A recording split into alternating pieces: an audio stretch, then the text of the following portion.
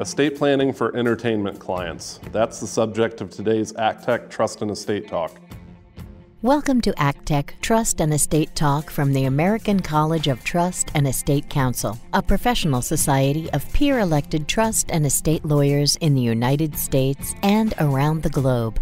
This series offers professionals best practice advice, insights, and commentary on subjects that affect our profession and clients. And now, our ACTEC Fellow host with today's topic.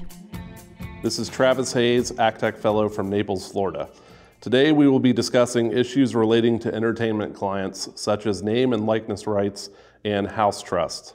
To give us more information on this topic, you will be hearing today from ACTEC Fellow Chang Chae of Los Angeles, California. Welcome, Chang.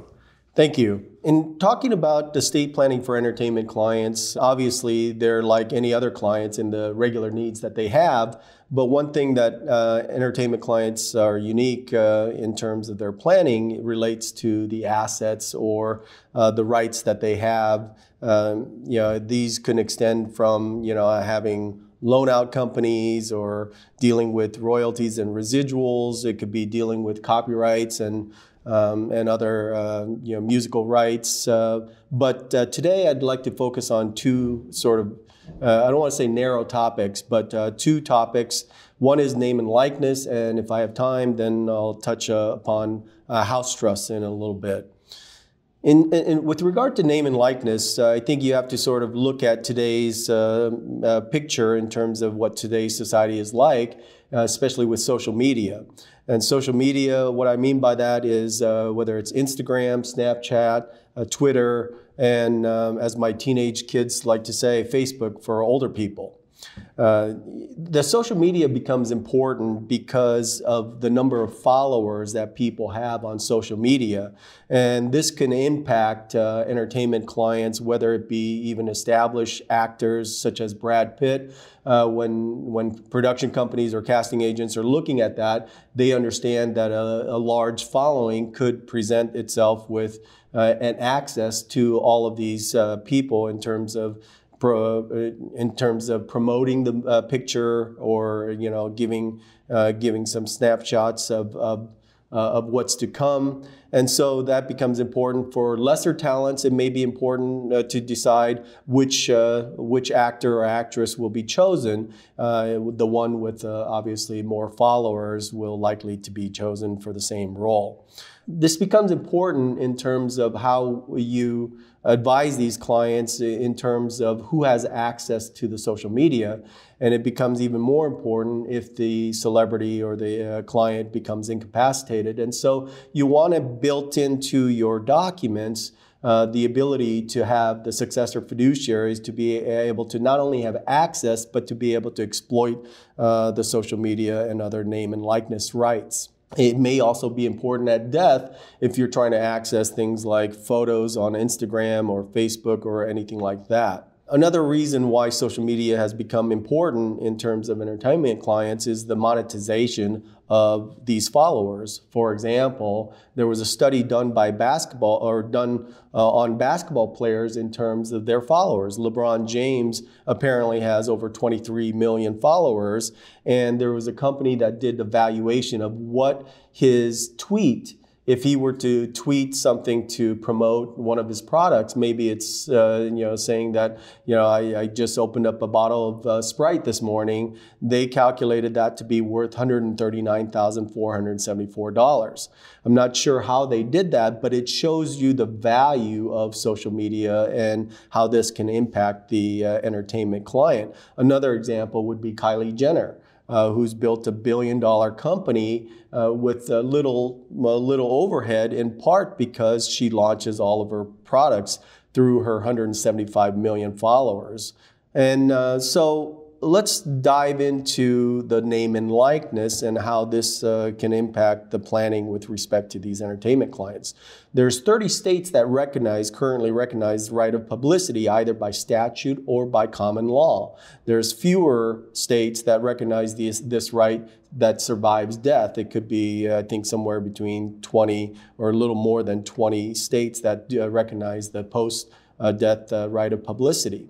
California obviously happens to be one of them. In California, there's a civil code section 3341.1, which allows celebrities, beneficiaries, or heirs to control the exploitation of the deceased celebrity's name and likeness for things such as product endorsement or using the name and likeness on posters and t-shirts, and possibly licensing rights. For instance, if they had an appearance on a show. And it allows them, it used to be 50 years to control the name and likeness rights. Now it's extended to 70 years. These rights might not extend to unauthorized biography or some other tribute show. In other words, it has to be some sort of exploitation for monetary means. Rights may only extend to celebrities who reside, at least as far as the California law is concerned, to celebrities who actually reside in California, or it could be for another state with a similar sort of law. Some states, like Washington, may apply the law if the rights are exploited there. We'll see how far that goes. For California celebrities who were residing in California, once they pass away, you would have the successor fiduciaries register the rights with the California Secretary of State. It's a nominal $10 filing fee, but that's vitally important. As far as planning in terms of what to do, you can certainly provide that the rights to the name and likeness rights will extend to a trust.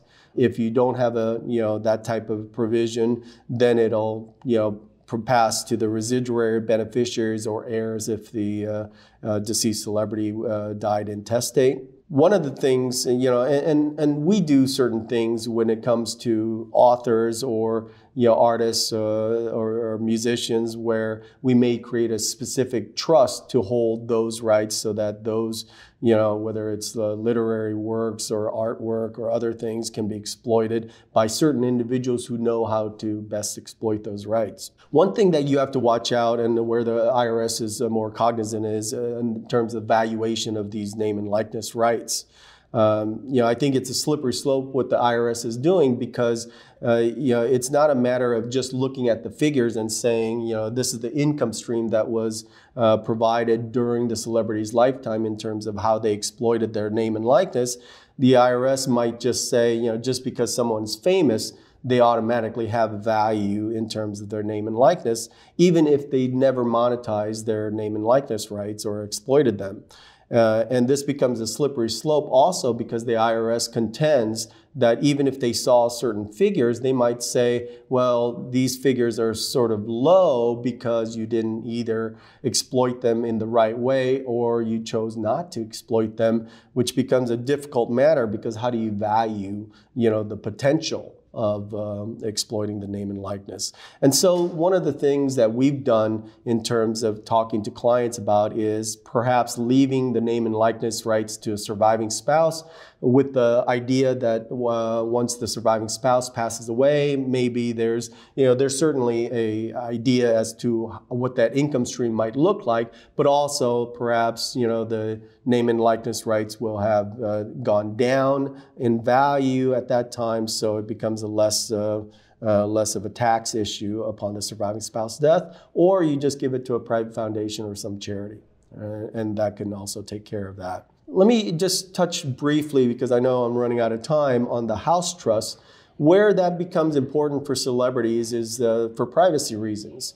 And it's not a be-in and all mechanism in terms of that just because you have a house trust. And what a house trust means is that you would basically take title to your house in the name of the trust, and you would have a trustee that is obviously not the celebrity. It could be a business manager, it could be an entertainment attorney, it could be somebody else, it could be a brother-in-law with a different last name. And so that person will hold legal title where that's the name that's shown on the deed. And if somebody were to Google the celebrity's address, then that person's name may show up rather than the celebrity. But we do warn the clients that that's not that's not going to take care of the situation in all circumstances. If you have a FedEx package that's delivered using the celebrity's name, or if you have a limo driver that comes, then that's obviously going to sort of undermine the privacy issues.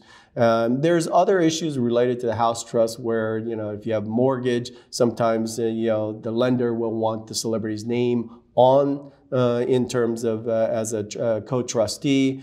Those things I can deal with or I can talk about it at a different time, but that just gives you a snapshot of some of the issues that are related to when you're planning for entertainment clients and how you can address some of these issues. So thank you for having me today.